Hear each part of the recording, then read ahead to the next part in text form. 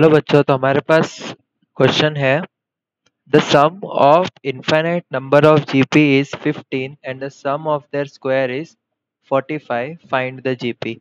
तो सबसे पहले हमें ये समझना है कि जीपी के लिए हमें एक तो ए की ज़रूरत है और एक आर की।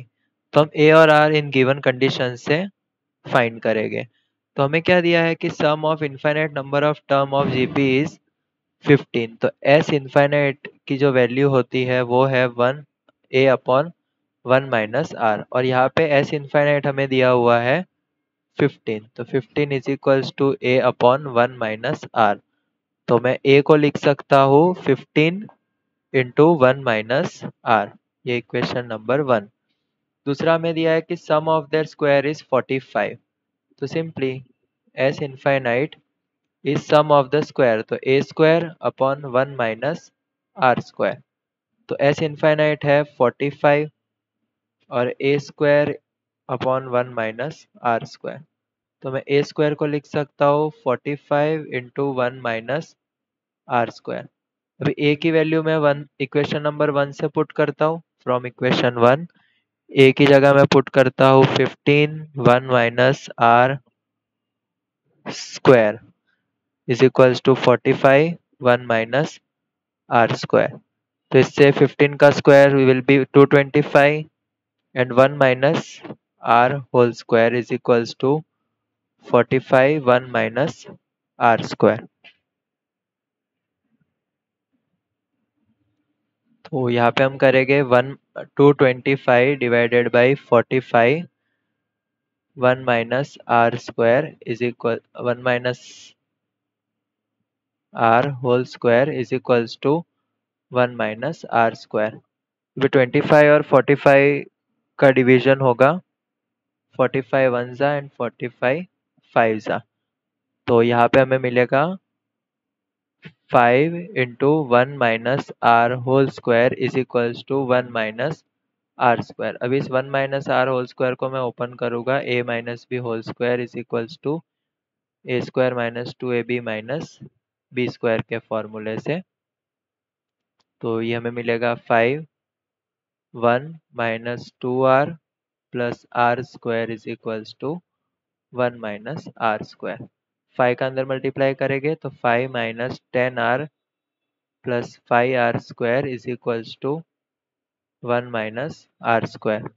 इसको सिंप्लीफाई करते हैं 5r² - 10r प्लस 5। अभी 1 - r² को मैं लेफ्ट हैंड साइड लिया होगा तो ये होगा -1 plus r² is equals to 0। Now 5r² plus r² 6r² - 10r plus 4 is equals to 0। अब मैं मिडिल टर्म स्प्लिटिंग मेथड का यूज करूंगा। तो ये होगा 6r² -10r को मैं लिख सकता हूँ -6r -4r plus 4 is equals to 0। अब इन दोनों में मुझे 6r कॉमन दिख रहा है तो यहाँ पे आएगा r-1 और यहाँ से 4 कॉमन निकलेगा r-1 और इन दोनों में r-1 को कॉमन निकालेंगे तो यहाँ पे बचेगा 6r - 4 इज इक्वल्स टू 0। तो इधर r-1 इज इक्वल्स टू 0 और 6r - 4 इज इक्वल्स टू 0।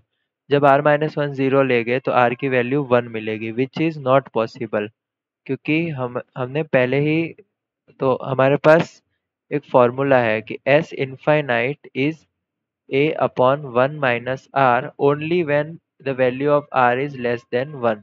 जो कंडीशन यहाँ पे सेटिस्फाई नहीं हो रही तो इसलिए हम जाएंगे सेकंड कंडीशन के साथ। तो ये होगा 6r is equals to 4 and r is equals to 4/6 और r की वैल्यू हमें मिलेगी 2/3।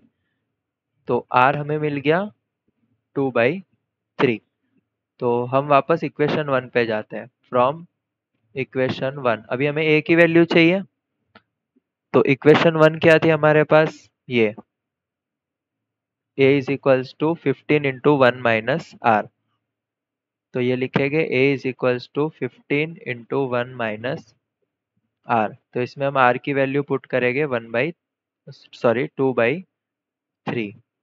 तो एलसीएम करने पे हमें मिलेगा 3 - 2/3।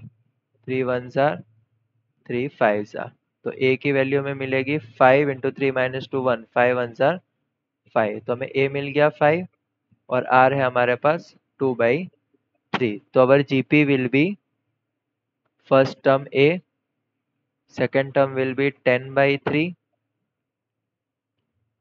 Third term will be 20/6। Her term में 2/3 का मल्टीप्लीकेशन होगा।